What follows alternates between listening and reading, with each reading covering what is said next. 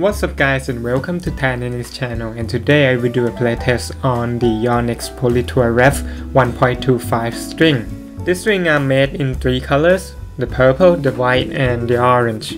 But I chose white for my blackout blade. It's a safe choice to go with. And it looks really good on the racket. The Polytour Ref is an 8-sided polyester string with silicone infused filament technology. Never heard of that before, but it's basically the polyester string with silicone oil in the construction. It makes the string slicky and gives better snapback when you hit. So in theory, it should generate more topspin than other strings. Let's start with the feel. Looking at this chart, Yonex actually put the Polytour Ref in the firm and responsive quadrant. Yes, it plays firmer than the Polytour Pro, but for me, I think the string is muted and a bit mushy compared to other polyester string in the market like Torbite, Hyper G, Ice Coat, etc. etc. I don't feel much of a crispiness in the string bed, and I don't considering it as a responsive string. Actually, I have tried the Polytour Ref before on the playtest of the new Yonex V-Core 100, but at that time, I don't have much of a complaint because the racket is muted anyway, so it doesn't make much of a difference. But on the blade, I would prefer something more crispy and responsive because the racket feels great and I don't want to take that away. On the power aspect, I would say it's more powerful than most of the polyester string in the market, even with the 1.25 gauge. I feel like I can generate a bit extra power than when I play with the Torbite Soft at thinner gauge. For the spin, I don't think it matched my expectation. Actually, I use this string because I want to get more spin out of my blade, but it ends up having less top spin than the Torbite Soft. And the response is somewhat unpredictable. Sometimes it bites the ball just fine and I can hit topspin like usual. Sometimes it bites too much and doesn't have much of a drive behind the ball, and so the ball lands short or in the net. And sometimes it doesn't bite the ball at all and it sails long.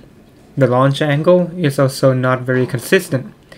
So some of you may say it probably because of my technique, but on my defense, I don't think I have this issue that much with other shape poly strings that I normally use. So in my opinion, the unpredictable bite and snapback is the main downside of this string. So this came down to the control. When the spin is unpredictable, I cannot control the depth of the ball that much, and the pace of the rally from my side is somewhat inconsistent. But the directional control is pretty good. You can see on the playtest that I can place the ball left and right just fine. So I try to play on that and move the opponent around. And look at that put away shot. I try to get on top of the ball and hit a winner, but the string ends up biting the ball too much and I send the ball to the ground even before the net. And that's the example of what I'm talking about. It almost never happened to me before when I'm using other strings. If you like this video, don't forget to like and subscribe to my channel for more tennis content. On the serve, I don't think it's noticeably better than other strings. It's not like outstanding or anything. The first serve is just normal. I can get this power from any strings on the blade. The placement of the ball is just okay, not that I can place it with an extreme angle. And the second serve, I don't think I can get more slice and kick than other shape poly, so I wouldn't rate it too good on this department. The return though is above average. I think I made a pretty high successful percentage of the return today, probably because it has more power, and when I do a return, I mostly just punch it back or block it back with shorter backswing, so it works well. On the backhand slice, I don't like it, especially on the defense. I feel like the ball float too much and I don't feel like I can put it down laser beam type style, unlike the Technifiber Ice Coat that is so good at the slice. Anyway, I think my backhand is pretty good on power and consistency, probably because I don't hit top spin that much, so it's more predictable and it can help with the extra power on that side. On the forgiveness, I think it's more forgiving than most poly strings. I actually think it makes the sweet spot larger and I can get more pops. But what I don't like is that it makes the sweet spot feels unlike the sweet spot.